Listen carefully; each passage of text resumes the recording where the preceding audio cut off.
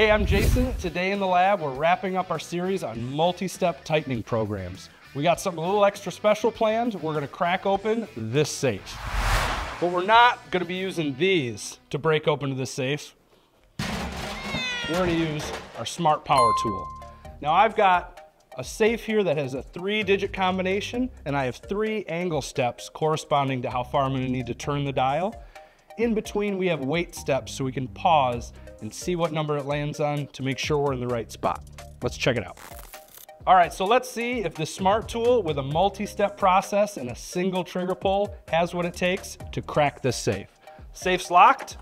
All I have to do is get it to 0 and start from that position, and let's let the multi-step process do the rest.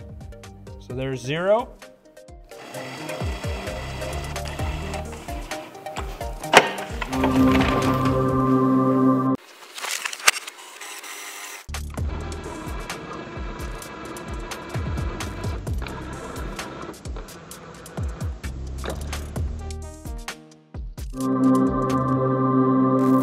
All right, so there you have it. Our multi-step process was able to crack this safe way faster than I could even turn by hand, let alone using the sledgehammer and the crowbar.